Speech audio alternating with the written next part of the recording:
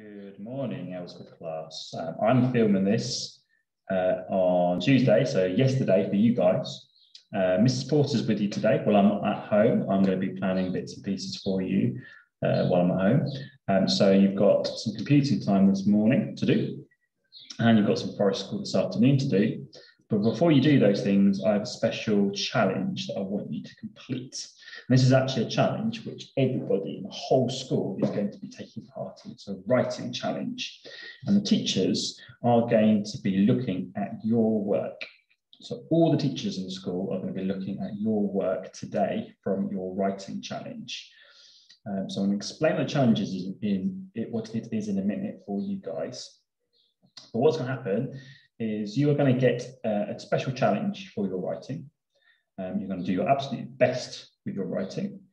And then once your writing is completed, it will be passed on to me and it's going to be shared with all the teachers of the school. So Mrs. Hunt, Mr. Pring, Year 6 teachers, Year 5 teachers, Year 3 teachers, all the teachers are going to look at each other's work. Okay, so we're going to look at your work later on. So let me talk to you about the challenge first, so you guys got an idea of what you need to do. So I'm just going to quickly share my PowerPoint with you all. Okay, so this is your challenge. So here you've got a picture, and I've sent this to Mrs. Porter, so you can look at this in a bit more detail. Have a look at what you can see in the picture. Next to it, there's a brief description. It says the sky ladder. It wasn't there when he had left the previous evening, but when Tim arrived that morning, there it was. Where did it come from? Where did it lead? There was only one way to find out. Slowly, step by step, Tim made his way up the ladder until... Blah, blah, blah.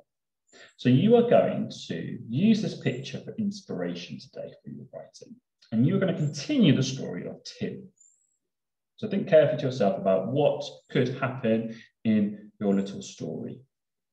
Where the ladder takes it is completely up to you. There's no right or wrong answers here. You can be as creative and as imaginative as you want. You can turn it into any type of story you want. Maybe you want to continue a fantasy story. Maybe the ladder takes you to a new world. You can turn it into a horror story if you want to. Maybe there is a horrifying creature that lives above the clouds. Maybe it's going to take them to a new race of people, some aliens. Who knows? It's completely up to you what you decide to do. Okay. So there's no right or wrong answer for this one. You can write whatever you want to write about. But my one rule is this: it has to be your best writing. I'm really, really looking for children to really think about what they want to say in their stories. So think about your spellings, think about your handwriting in particular, because it's always the first thing. Someone who looks at your writing, the first thing they'll look at is your presentation. Is your handwriting neat? Have you taken your time with your handwriting? So please take your time. Spellings are really important as well. So you need to make sure you're taking your time to spell the words carefully, not rushing and guessing. Take your time. Now, this is going to be an independent activity. So this has to be something you do by yourself. So Mrs. Porter and myself can't help you with your writing. It's up to you to show us what you can do. Think about all the skills we've learned so far in story writing for English. Use those skills to help you to remind you what you need to include. Okay. Mrs. Porter and me can't help you with your spellings either. So you guys are going to have to try to spell yourself. And remember, there's other tools that you're allowed to use for your spelling. One of the things you could use to help with your spelling is using the resources you've got in class. So in particular, you've got a school dictionary that you could use to help you with your spellings.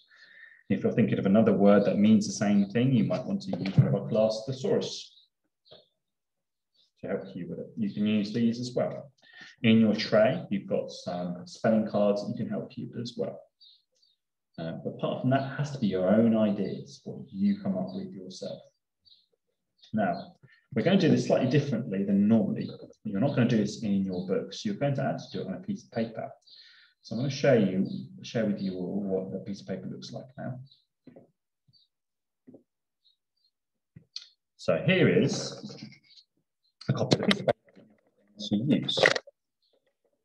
So it's just a lined piece of paper like this. And at the bottom, it has your name already printed at the bottom. So this one, you can see this is Lydia's. And obviously our class name is here. And it says writing task term 4. And it says page 1. Everybody has 2 pages. So Lydia's got page 1 and she's got page 2. This is Jessica Briley, so she's got 1 and that's 2. Okay, so you've all got 2 sheets to work from. Okay, now it's really important that you do not write your name on this sheet. The sheets have already got your name on it already, so you don't need to write on your sheet at all with your name. Okay, so just leave it blank. The names are printed at the bottom for you. Okay. Other thing is, you'll see down the bottom, it says, don't write below here. So where this line is here, it's really important you don't write anything below here. Even if you run out of room and you've got a word that you want to squeeze in, even if you come to the end of a sentence and you want to add another word in, if you need to, then you would write it on the top of your next page like that. Okay, so do not write anywhere below here whatsoever. Okay, so those are the 2 things you've got to really think about. You've got 2 bits of paper to do your writing, which is plenty. Okay, and I'm going to give you 40 minutes to do your writing.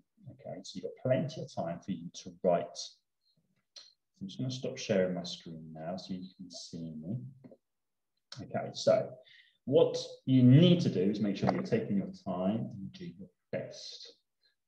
If you finish in 10 minutes, it means you haven't tried your hardest. So no one should go to Mrs. Porter and say, I'm finished, if you've only had it for about 10 minutes, okay?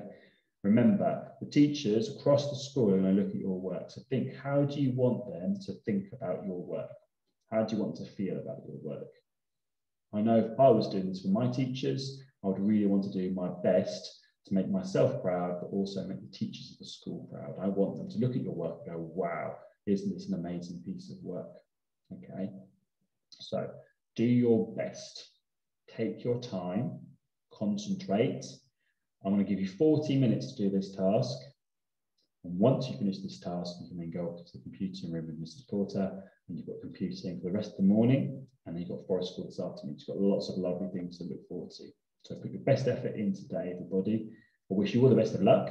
I look forward to seeing what you come up with as well. Okay, take care. See you all later.